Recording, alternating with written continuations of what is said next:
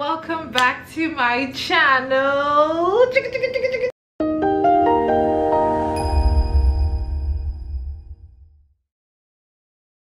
I'm so glad that you guys were able to make it. If you're just joining, my name is Ursula Sebastine. My friends call me Ursula or Uju. I consider you my friend, so you can call me anyone. If this is your first time here, hugs and kisses to you. If you're returning, hugs and kisses to you too. I'm super excited about this video because I think it answers a lot of questions that a number of you have sent to me in the past couple of months, especially on my Instagram. And speaking of Instagram, if you haven't followed me on there yet, you gotta do that now, yo. You gotta do that now. So just click on, you see the handles just below. So follow Ursula Sebastine and Couch Conversations, because that's what we do here. We have really tangible and important conversations out here on the couch, just so that you know you can take home with you information that is really tangible and really needed and different points in your life. And so today we're talking about the part 2 of getting an MBA. I want to believe that you have watched the previous video, and if you haven't, please click on the thumbnail. You should see it somewhere here. Click on the thumbnail, watch that video. I say that because that video is a precursor to this one, or should I say it's the appetizer and this is the main meal. And as the foodie that I am, I would always eat an appetizer and eat a main course. So I kid, but really you need to watch that first video just because it really sets the foundation and sets the tone for this video, right? And that last video was, you know, thinking about getting an MBA, really just asking the question, why do you want an MBA? And so my assumption is you've watched that video, you've answered those key questions, you've decided that you want an MBA, and now you're here. So that's what this video is about. This video is for folks who have really answered the question that they want an MBA, and so that's what we're answering today. This is what we're getting deep into, all of those pieces. So disclaimer, this video is going to be a little bit longer than I usually do, so it's going to be a little longer than 15 minutes, but it's really important that I hit all the points that I need to. I have notes for you guys, and I really want you guys to take the note home, and I don't want to miss any points, and so I apologize in advance if the video is long. All right, let's get into it. Okay, so now that you've decided that you want an MBA, the organic question is, where do you want an MBA? Do you want an MBA internationally that's different from your country of residence? What are your priorities? Do you want an Ivy League school? Do you want the best school? Yo, where I'm from, we're always looking for what's the best option for us. And so when I was looking to go to school, I had my intention was I wanted to go to the best school, but I also wanted to go to a school in a country that served my other intangible needs. Again, if you watch the first video, it would give you context to what I'm talking about.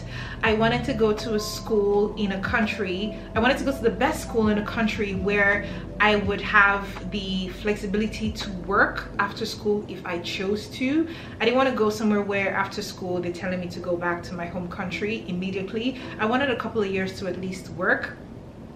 Secondly, I wanted a country where if I decided to stay back as an immigrant, are there options for me? And so those are the key questions that came to my mind when I was choosing where to go to school and inevitably what school to apply to. So I had the US and Canada. I didn't think about the UK at all. They have great schools in the UK, don't get me wrong, but I didn't think about it solely because of the immigration piece to me. At the time when I was planning and applying, there was still speculations about postgraduate work permit, but it wasn't law yet, and so I didn't just want to leave my future to chance. I know a friend of mine who went to Oxford, and right after, you know, he had to go back home. I didn't want that for me at all. I wanted the option. I wanted, if I was going back home, it was my decision to go back home, not because some countries chasing me out, and I didn't want to stay illegally. So those are the questions that I had to ask. So once you answer those questions, you know, if you have those intangibles that you need to pay attention to, and if you want to go to like an Ivy League school, or if you want to go to if that doesn't matter to you, you just want to do an MBA and get on with it. Which leads me to my next point about counting the cost. Because if you want to go to the best school, or you want to go to an Ivy League school, it costs money. You know, I always say this quote or this verse in scripture where if a man wants to build a house, he first counts the cost. You gotta count the cost, right? You have to figure out, what is it going to cost you? Literally, what's it going to cost you? That's the first piece. Some schools, it could charge like from $50,000 to over 100. My school costs over 100. I know the Ivy Leagues cost closer to 200, like the Whartons, the Harvard, they cost closer to 200.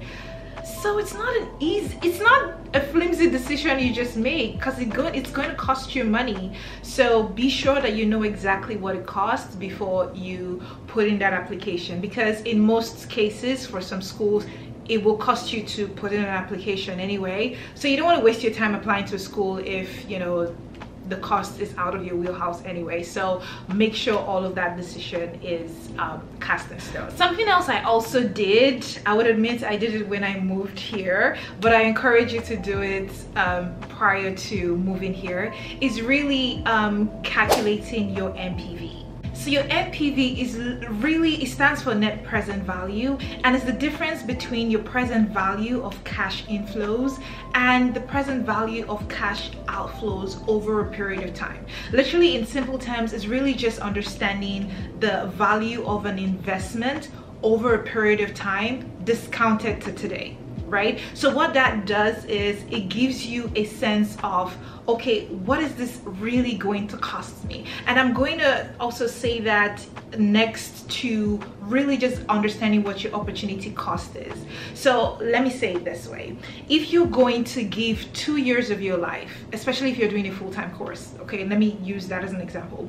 If you're going to do 2-year MBA and you're going to give 2 years of your life full-time to an MBA, it means you're not working.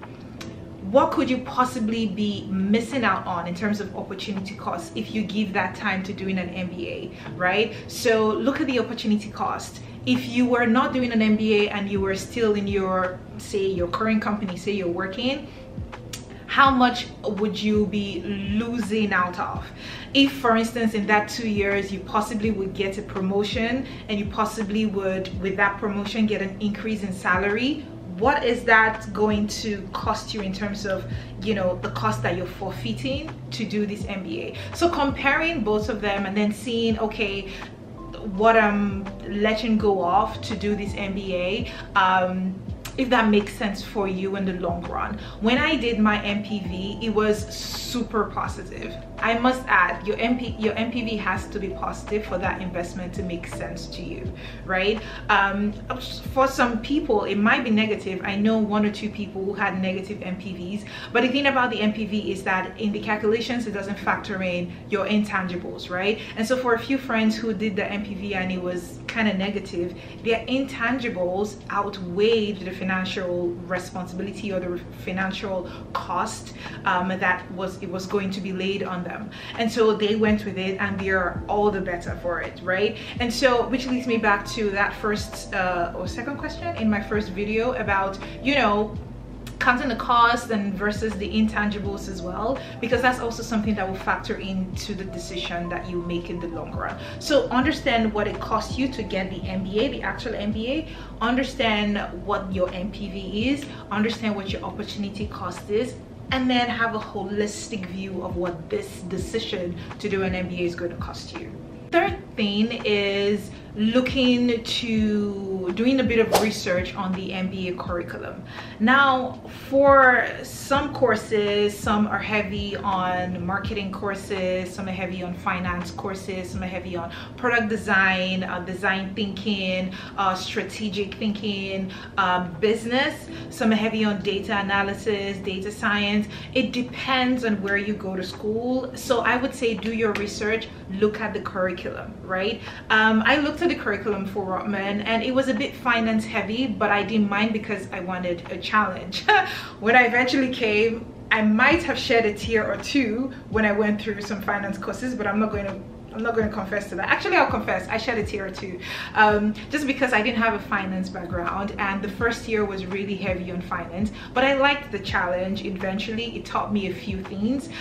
So yes, that was it. I also loved with Rotman, they had this behavioral science lab, which I was really curious about at that time, and so that's why, you know, I fell in love with the curriculum. But yeah, if you know what your goals are or what you're interested in learning within the MBA, then look at the different schools, look at their curriculum before deciding which school you want to apply to. And I also say that because it would help you in when you tell your story, when you write your essays, when you do your interviews. It kind of just paints the picture that you have done your research and you actually want the school, and it gives you way more points in terms of getting the admission in the long run, because a lot of schools have thousands, hundreds of thousands of applicants come through. You want to do research that will add to your story, that will make you stand out. All right. Another point that I want to raise is the visa process. So especially because it kind of affects the cost of the MBA to you. I'll say this from my point of view. For Rotman, there's a different fee for domestic students versus international students. Now I came as an international student, and so what I paid was almost 20,000 more than a domestic student, right? So if you are planning ahead of time, which you know, I tried to do, but I eventually ended up just coming with a student visa. But if you plan ahead of time and you think, okay, I don't want to pay international students fee, then maybe for the case of Canada, apply and get a PR first, and you know, just getting a PR would give you a bit of a buffer or some discounts when it comes to the fees that you pay, just because people who are resident here have a different fee. So you should think about, you know, what your visa application implications would have on your fees, because 20K is a lot of money. I wish I knew that earlier. All right, now you have decided what country you want to go to, what school you want to go to, because you've looked at the curriculum, you've looked at the visa process, you've decided all of that. Stop making moves now. Like whatever it is, whether it's an MBA tour, I mentioned MBA tour because it was super helpful for me when I was doing my planning. So MBA tours, they're a group of, there's an organization that organizes tours from different schools to different countries. So they came to Lagos, Nigeria, when I was planning which school to apply to, and there was like a whole myriad of schools. I think like 20 schools were on display. So there was Kellogg's, there was Wharton, I believe, there was Rotman, there was INSEAD. It's a bunch of schools, right? And each school would have their brochure, their paraphernalia, everything. They would have representatives, they would have admission reps who you would go and you would speak to. So I remember speaking to someone at INSEAD, I remember speaking to someone at Wharton, I believe, and then I remember speaking to someone at Rotman. Lovely lady, Leah, she's no longer at Rotman now, but she was super incredible. She answered all my questions. It was also a great opportunity for me to put my best foot forward. So again, when you meet people like that, make sure you've done your research before going for tours like that. Just do a research MBA tour, see if they're coming to your country, and then go. Dress the part, look the part. I remember wearing this nice nude dress and heels. I was looking good, y'all, if I do say so myself. Anyway, and then I had my questions. I spoke to Leah. You know, we even had dinner right after. You know, I wanted to show her what our famous jollof rice was. So we had dinner with other people who were considering Rotman as well. Some of them didn't eventually go to Rotman, but it was just good to have that connections. I met someone, you know, during that dinner who eventually didn't go to Rotman, but we're still friends to today. Hello, OJ. But it was a really great experience. So Google those stores, subscribe to their newsletter. I think they do have newsletters, and then so just so you know when these stores are coming to a city near you. Some people, I know when I was in Nigeria, when they came, some people missed it, so they had to fly to Ghana to go for the tour there. So again, these stores are super important, because sometimes it's just like career fairs. Sometimes you might get admissions right on the spot. I might not be sure about that, but you know, some people just creating a really great impression at that point will give you a bit of a leg up in the application and admission process, right? All right, and that leads me to my next point about starting networking. So in addition to going for these stores, you want to reach out to LinkedIn, groups on LinkedIn, groups on Facebook, connect with people, you know, start to, especially the school that you're looking to apply, the alumni from that school or the second year students from that school. When I decided I wanted to go to Roman, I immediately went online, I looked for second year students, and then I reached out to some of them. They were, and I can speak for Canada, people are super lovely here, super ready to encourage you, to support you, whatever you need. I reached out to this amazing lady, Toyosi, we're still friends to this day. She didn't know me from Adam. And then I reached out to her. I was like, I need to talk to you. She was a second year student, and she was so kind. She even offered to review my my essay. Some schools would ask you to write 2 or 3 essays. Some schools would ask you to, you know, come for video interviews and stuff like that. In my case, I had a video interview. I also had to write 2 essays, and Toyosi was super helpful in reviewing my essay. She had lots of feedback. You know, when she sent back my essay to me, I had like red notes but it was super great. And Toyosi, if you're watching this, shout out to you too, thank you so much. But yeah, reach out to people. Also, once you decide that you want to go to a particular school or in a particular country, start looking for internship opportunities. Yo, I know someone in my cohort who had an Amazon internship before the program started. I know someone who's going to MIT in September and she already has an internship. Like, start making moves. Don't wait, yo, don't wait. So always ask questions. Again, I always say this, you cannot walk this road alone. You cannot do this in a silo. Always ask questions, reach out to people, because you'll be better off for it, right? People have walked this road ahead of you, so ask questions so you save yourself some mistakes. My mom used to say, the traveler that asks questions never get lost. Think about it. But yeah, I thought I asked a lot of questions, but I still missed some things on the way. But imagine if I didn't ask questions at all, I probably wouldn't have even gotten the admission. So always ask questions, okay? And then the last piece that I want to talk about is the cycles of admission. Now, depending on the country or the school, they might have varying number of cycles per year. Some schools have 3 admission cycles, some schools have 4 admission cycles. I always encourage people to apply in the first cycle. Why do I say this?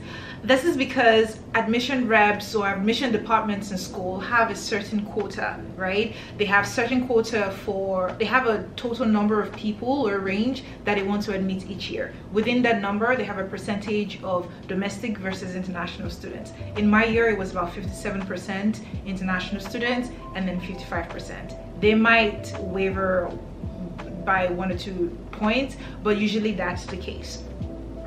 And then when you do apply in the first cycle, it gives you an opportunity to get in ahead of time in front of the admission reps, especially when it comes to consideration for scholarships.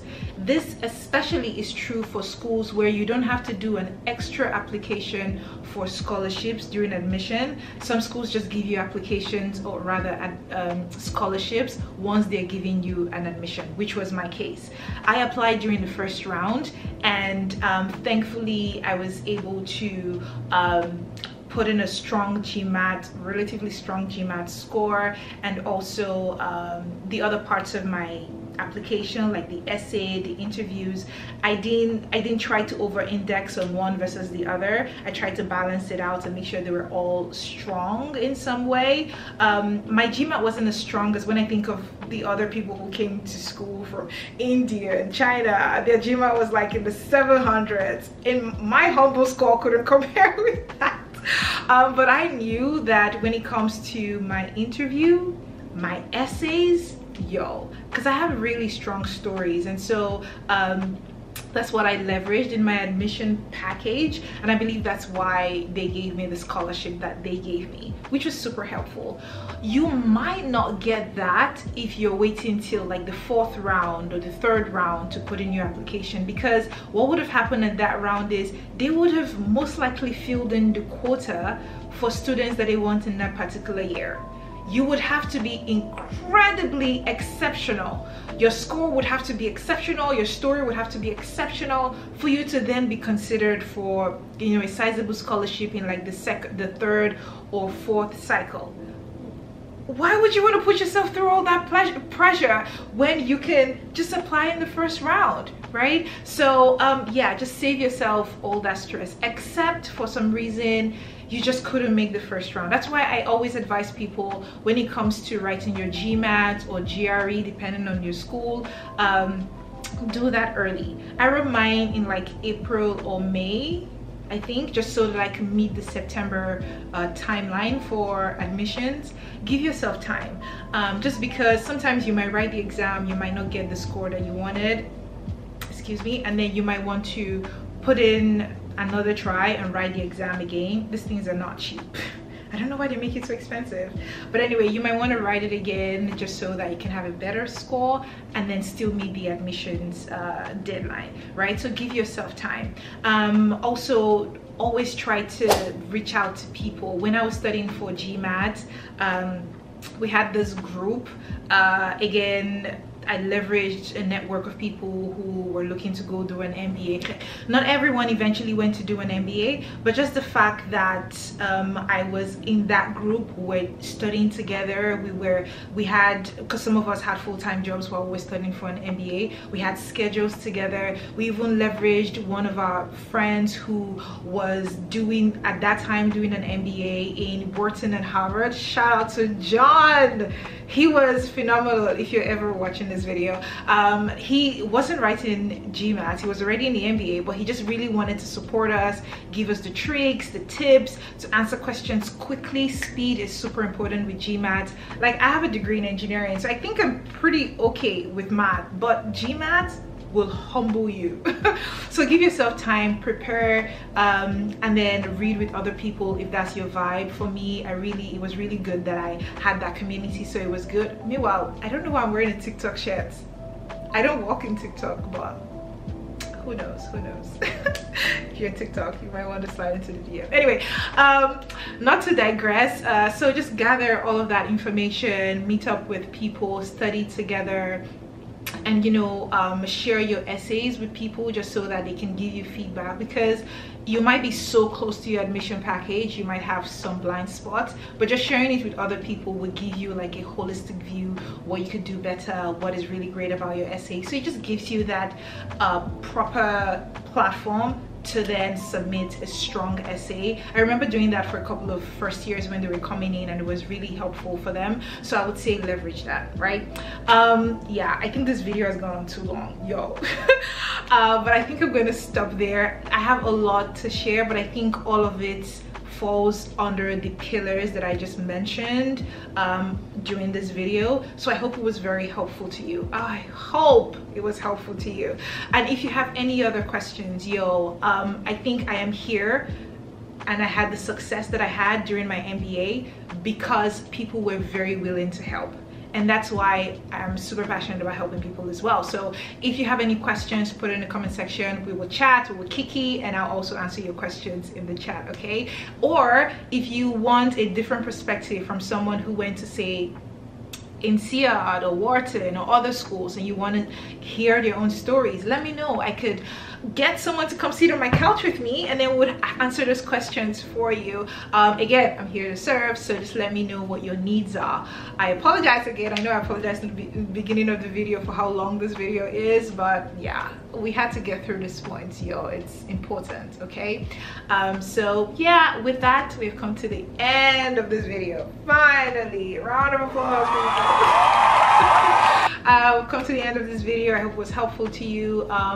We're going to continue on a series of post-grad. I don't want to call it a series right now because I don't know how this would go, but I'm just really, I think I want to follow your lead. So if there are other things you want to see about an MBA journey or even post-grad journey in general, just put in the comment section, or follow the Instagram page and send a DM.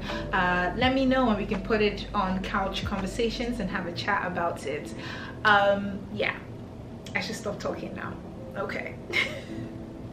Well, thank you for chilling with me for this, however long this video is, 20 minutes ish. Subscribe if you haven't subscribed already.